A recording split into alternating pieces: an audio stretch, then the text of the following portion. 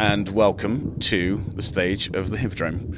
Hello, Peter. Hi there. How are you? I'm very well. Very good. Yeah. Crocker, how are you feeling at the moment? Anxious, nervous, clammy, all of the above. Very good. So this is our masterclass at Hairspray. So far, we've done some warm-ups with Peter and we've done some singing. 2, 3, 4, go! Good morning, Baltimore.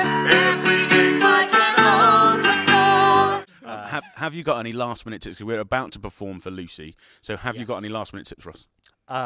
It was kind of, again, it was different things for both of you, but I think for you, big smile on your face and let it get bigger and bigger as we go through. And I think for you, it's a courage thing. It's about being brave and just going. And when you get to that, the world's going to just really going for it. Okay, so crunch time has arrived because here is Lucy. Hi, Lucy. The judge is here. Hello. Are you scared? I am petrified. Yeah. I am petrified. I don't want to be judged, let alone by you. Well, so far from what I've heard, it's all going very well. But I've heard you jointly, so I want to hear you now separately. Okay, here we go. 2, 3, 4, 1. Good morning, Baltimore. Every day's like an open door. Every night is a fantasy. Every sound is a symphony. Good morning, Baltimore. And someday when I take to the floor, the world's gonna wake up and see Baltimore and me. 2, 3, 4, go. Good morning, Baltimore. Every day's like an open door. Every night's like a fantasy. Every sound's like a symphony.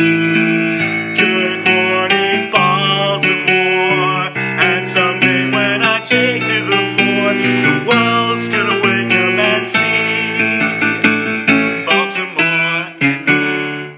Yeah, I didn't hear any nerves with you. Honestly, you've got such a lovely tone to your voice. Yeah, I was really, really impressed. You sold it very well, I have to say, as well. No, you really did. You were kind of, you were relating it to me and to the camera, and you were really doing a good job of it. I was kind of blown away by both of you, really. How long have you been working on it for?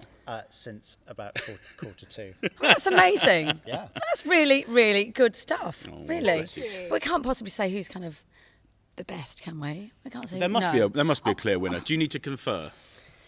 Well, I think I know who I would choose. Do you? Well, just you did a little thing right at the end when you went Baltimore and me a little cheeky little sell, which kind of Has that done it for you? It was cheeky because like, it wasn't even a note that I'd given you. It was like something that you threw in. Oh yeah. So for that, for kind of the initiative, you did so well. But Freestyling. But just for that, I would have gone for that. But, Lucy, what about you?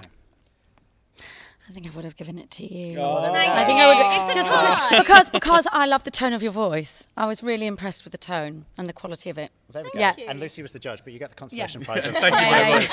Oh, well done, Crocs. Well done. Congratulations. Very good Thank you job. very much, and thank you very much, Brilliant. Lucy. Thank you. Brilliant. Right, next time we're on stage, which show are we going in, darling?